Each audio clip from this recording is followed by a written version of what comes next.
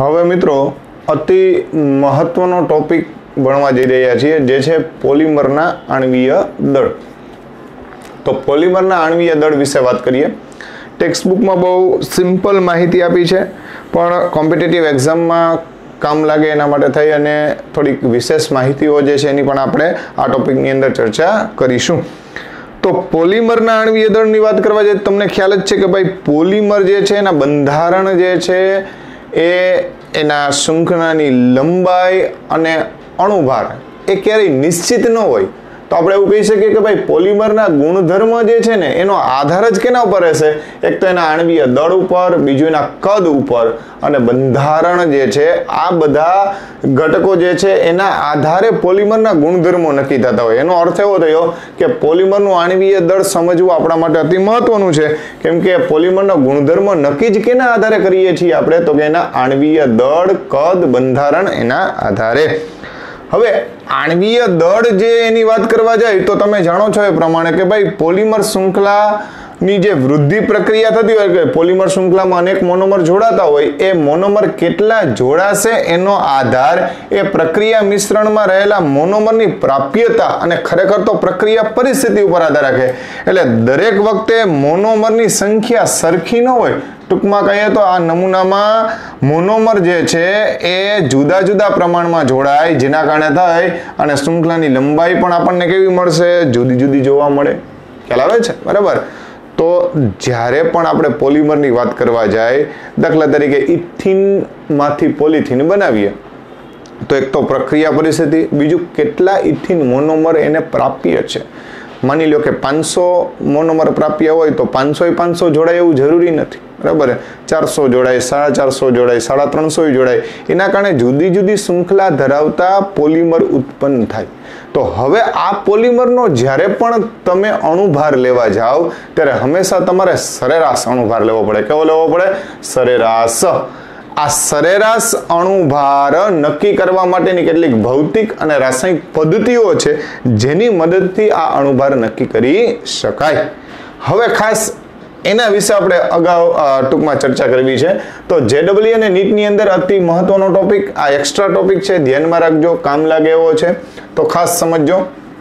તો આપણે કીધું એ પ્રમાણે કે ભાઈ પોલિમર જે છે એના બધાયના અણુભાર સરખા ન હોય. એનો અર્થ એવો થયો કે પોલિમરમાં શૃંખલાઓ અલગ અલગ છે. પોલિમરમાં જો શૃંખલા અલગ અલગ હોય તો એનો સરેરાશ અણુભાર લેવો પડે. જ્યાં ચોકસાઈ ન હોય ત્યાં હંમેશા આપણે સરેરાશથી વાત કરવી પડે. તો સરેરાશ અણુભાર દર્શાવવા માટે બે રીત છે. એક છે સંખ્યા દર્શક સરેરાશ અણુભાર અથવા આણ્વીય દળ, જેને MN બાર કહેવાય. બાર એટલે સરેરાશ થયું. બરાબર છે. તો MN બાર. એ જ રીતના ભાર દર્શક સરેરાશ આણ્વીય દળ, જેને આપણે MW બાર, આ ન્યુમરિકલ ઉપરથી MN બાર એટલે સંખ્યા દર્શક અને આ વેઇટ ઉપરથી ભાર દર્શક એવો શબ્દ આપણે બોલી શકીએ. એટલે બંનેની સંજ્ઞા તમને ખ્યાલ આવે. આ એના સૂત્ર છે કે કઈ રીતે ખરેખર નક્કી કરવામાં આવે. તો માની લ્યો કે કોઈ એક પોલિમરનો આપણે નમૂનો લીધો, જેમાં ઘણા બધા પોલિમર હોઈ શકે. સમજજો. બરાબર. માની લ્યો કે 5 જુદી જુદી શૃંખલા, જુદી જુદી લંબાઈ ધરાવતી 5 શૃંખલા ધરાવતો ઇથિન પોલિમર છે.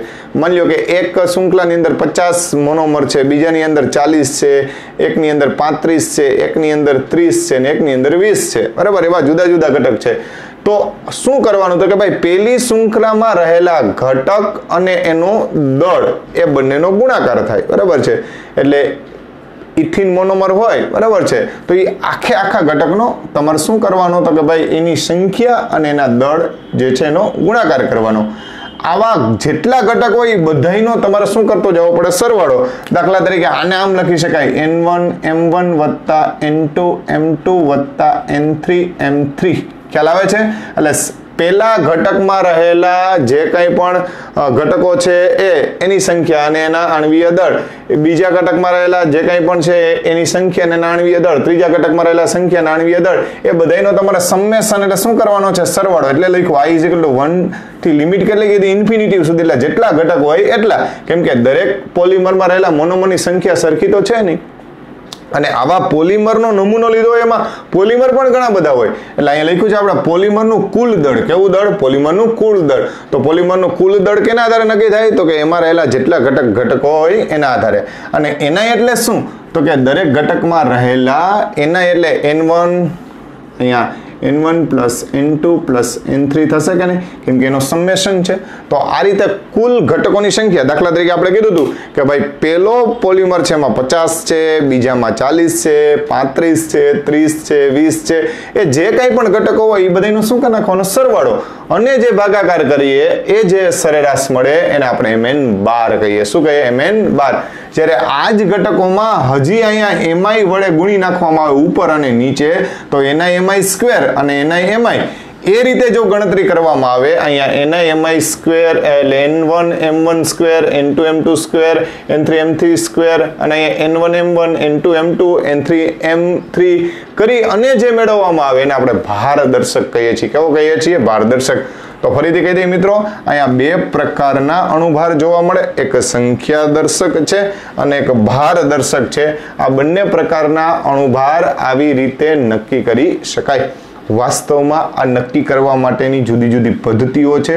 જેમ કે mn12 નક્કી કરવો હોય તો કોઈ પણ ઘટકમાં રહેલા અણુઓ શોધવાની પદ્ધતિ. તો મિત્રો આપણે દ્રાવણની અંદર સંખ્યાત્મક ગુણધર્મો વિશે વાત આવી ગઈ છે, એના આધારે આવા અણુભાર નક્કી થતા હોય છે. ત્યારબાદ MW બાર માટે જુદી જુદી આ ભૌતિક પદ્ધતિઓ જે છે એમાં અમુક લાઇટ સ્કેટરિંગ છે એટલે વિખેરણ પદ્ધતિ, જે કલીલવાળા પાઠની અંદર પણ આવશે, અને કોમેટોગ્રાફી જે અગાઉ આપણે 11મા ધોરણની અંદર કોમેટોગ્રાફિક પદ્ધતિઓ વિશે શીખેલા હતા. તો આવી પદ્ધતિઓ જેમાં ક્લાસિકલ લાઇટ સ્કેટરિંગ છે જેને CLS કહેવાય, ક્વાસી ઇલાસ્ટિક લાઇટ સ્કેટરિંગ છે જેને QELS કહેવાય, ડાયનેમિક લાઇટ સ્કેટરિંગ છે જેને DLS કહેવાય. તો આવી જુદી જુદી લાઇટ સ્કેટરિંગ પદ્ધતિઓ છે જેની અંદર કલીલમય દ્રાવણ ઉપર ટિન્ડલ અસર એવી શબ્દ પણ આપણે આવશે કલીલવાળા પાઠની અંદર. તો ત્યાં આ પ્રકારની પદ્ધતિઓ જે છે એનો ઉપયોગ કરવામાં આવે. આ ઉપરાંત high performance liquid કોમેટોગ્રાફી, size exclusion કોમેટોગ્રાફી અને જેલ પરમિએશન કોમેટોગ્રાફી, આ બધી કોમેટોગ્રાફિક પદ્ધતિઓ છે. આવી પદ્ધતિ, આ પદ્ધતિના નામ છે ખરેખર, જેની મદદથી આપણે MW બાર જે છે એટલે ભારદર્શક સરેરાશ આણ્વીય દળ નક્કી કરીએ છીએ. હવે અહીંયા એક ફેક્ટર જે છે આના આધારે નક્કી કરવામાં આવે જેને આપણે PDI કહીએ છીએ, પોલી ડિસ્પર્સિટી ઇન્ડેક્સ, જેને PDI તરીકે ઓળખવામાં આવે. તો PDI જે છે એની હવે આપણે ચર્ચા કરવી છે કે ભાઈ આ PDI શું છે, બરાબર. તો PDI ની હવે આપણે વિગતે ચર્ચા કરીએ.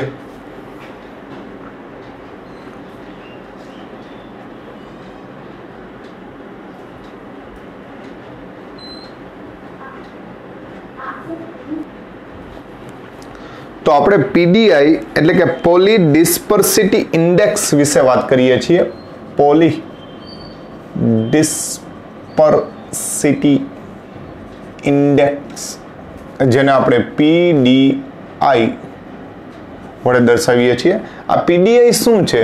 તો કે ભારદર્શક સરેરાશ અણુભાર અને સંખ્યાદર્શક સરેરાશ અણુભારના ગુણોત્તરને PDI કહે છે. PDI એટલે બીજું કઈ નહીં મિત્રો, આ ભારદર્શક અને સંખ્યાદર્શક સરેરાશ અણુભારનો ગુણોત્તર લેવાનો છે આપણે, જેને આપણે PDI કહીએ છીએ. આ MW બાર ભારદર્શક અને સંખ્યાદર્શક સરેરાશ અણુભાર, એનો આપણે શું લીધો છે મિત્રો? અહીંયા ગુણોત્તર લીધો છે. આવા ગુણોત્તરને આપણે શું કીધું? PDI કીધું, એટલે કે પોલી ડિસ્પર્સિટી ઇન્ડેક્સ. Poly ડિસ્પર્સિટી index. તો પોલી ડિસ્પર્સિટી ઇન્ડેક્સ એટલે PDI, MW બાર અપોન MN બાર. હવે ખાસ ધ્યાન રાખજો, જો MW bar is equal to MN બાર હોય તો PDI બરાબર 1 થાય. આવું તો સમજી જ શકાય ને ભાઈ, આ બે સરખા હોય તો આ બે ભાગાકાર કરો તો કેટલો થાય? 1. એનો મતલબ PDI કેટલો થયો? 1.